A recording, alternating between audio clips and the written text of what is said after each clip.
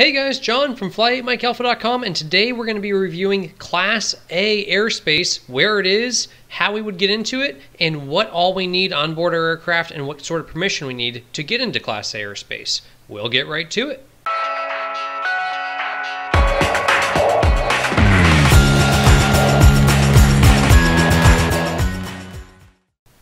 So what we're looking at here is a sectional chart, and we can see some Class C airspace that starts at 700 feet AGL. We can see some Class C airspace, Class C airspace starting at the surface, some Class D airspace, but where's the Class A airspace? Well, Class A airspace, we are looking at it. It covers everything. It just starts at 18,000 feet, flight level 180, and it includes 18,000 feet all the way up to flight level 600, 60,000 feet. And so when we look at the world here, we can see that it covers the entire world. Just below 18,000 feet, there's going to be some different types of airspace. So this is where we're going to find Class A airspace.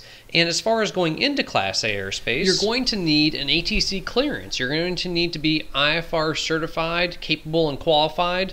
And your airplane is going to need to meet those specific equipment requirements. You have to be on an IFR flight plan to go into Class A airspace.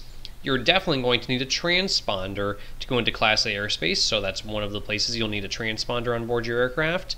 And you're going to need to set your altimeter to 29.9 or 2. We use flight levels above 18,000 feet, so when we say we're at 17,000 feet, that's okay. We would never say that we're at 19 or 19,000 feet. We would say flight level 190. We would never say we're at 24,000 feet or 24,000 feet. We'd say we're at flight level 240.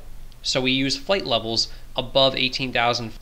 And we use that standard altimeter setting above 18,000 feet. That way, aircraft flying across the country don't have to reset their altimeter so often to maintain adequate separation. We just all use 29.9 or 2, and that gives us good altitude separation. So we're using pressure altitude to fly at rather than the actual altitude or true altitude.